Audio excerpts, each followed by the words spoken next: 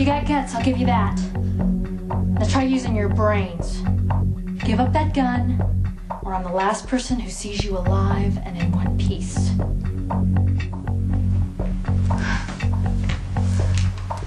I'm taking you back to the lobby.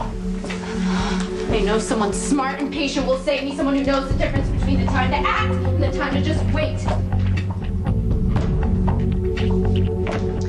All right, so I'm not exactly what you would call a realist. What do you mean? Well, when I want something, I usually just go get it. I don't stop and ask myself the important questions like, is this really good for me, or do I have the right to want this? I just make it happen for myself. So far, I'm not hearing a problem. Well, then I haven't made myself clear. Okay. Who I wanted. A married man, a cop, a cousin by marriage. I mean, I had a crush on this guy since I was in high school, and I used to tell myself that I would do anything to be with him. So, I actually did. So it was all your fault. Whatever happened? Well, one day, Lucky asked me to lift pills for him from the hospital where I volunteered. I know it was wrong, but Lucky was in pain at first. I knew Lucky only cared about me because I was getting him drugs. So I just kept getting him drugs. It was a no-brainer, really. One day I kissed him, and eventually we took it further. It sounds stupid now, but I had convinced myself that if I slept with Lucky, he would see how much I loved him and he'd value that and he would be with me. But he didn't. Big shock. He just used me the whole time.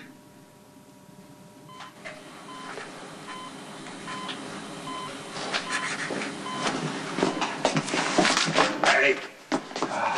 My son is in surgery right now, fighting for his life because of you. And a dear little girl is lying shot on a hotel floor, maybe already dead because of you. And my granddaughter is at the mercy of armed gunmen who could kill everyone in that hotel, all because of you. I don't remember what they want. Oh, please. Just know I'd never meant for anyone to be hurt. You brought the criminal element into this town and you spread it around.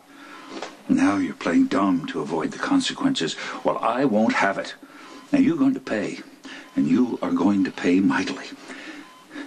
And I won't rest one more night until you do. Threading's going well. A large area of damage is exacerbated by the amount of time you had to wait to get help. If you can't offer positive direction, I would really rather you say nothing at all. We're going to get him through this. Who are you trying to convince? Alan. If he can hear me, I want him to fight for his life as desperately as I am. I know what you want. I also know you're not going to get it without help. When Alcazar stashed the briefcase in the vault, he added a little extra protection. The briefcase is an Equinox. That's right, an Equinox. A state-of-the-art little number with a built-in self-destruct mechanism. That means holding up in there, waiting for the vault to open isn't enough. You need the code. I have it. I'm willing to trade me and the code for the release of the hostages.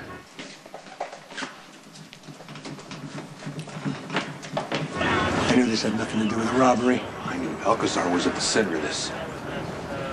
I heard the guy outside. Why is he being such a hero? Obviously he has someone special at risk. He said his name was Spencer. Spencer. Isn't that your name, little Lulu?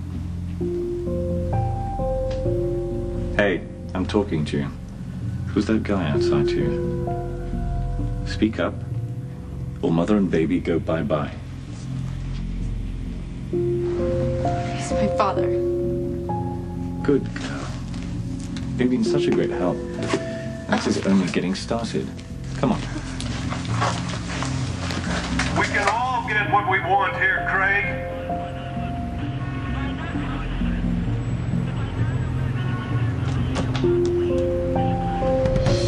Wait, hold your flag! I'm like man.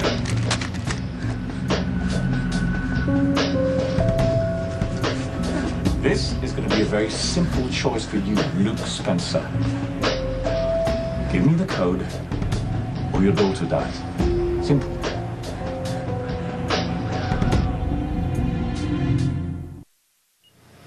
BP is dropping, 88/42. Increase the dopamine drip to 8 mics. We're starting to lose him. STs are elevating, damage is extending. Come on, Alan. Right there. Come on, Alan. Shoot now. Clear. You want this patient to live. You let me take over.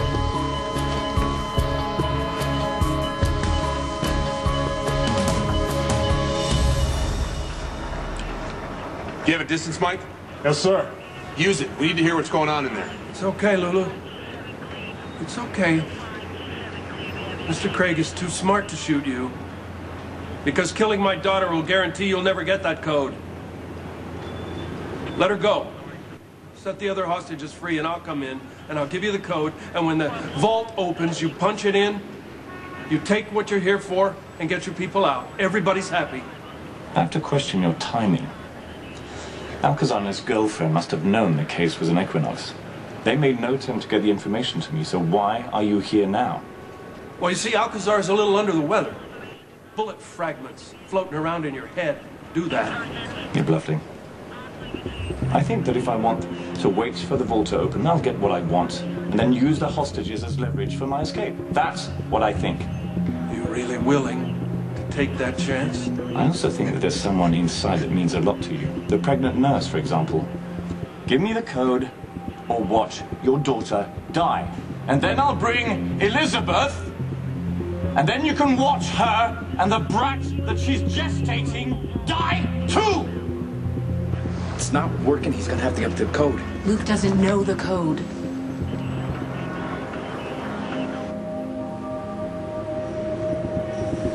Do you know which one is Jason? He may not get a clean shot. He could even shoot Lulu. Oh, come on, Craig. You don't want to do this. You're too smart for this. What do you think you're doing? Give him the code, Luke. He's already shot 2 people.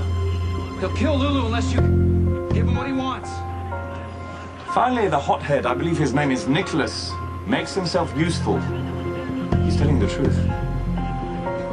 I will kill her. So what's it going to be, Mr. Spencer? The code? Or Lulu's life?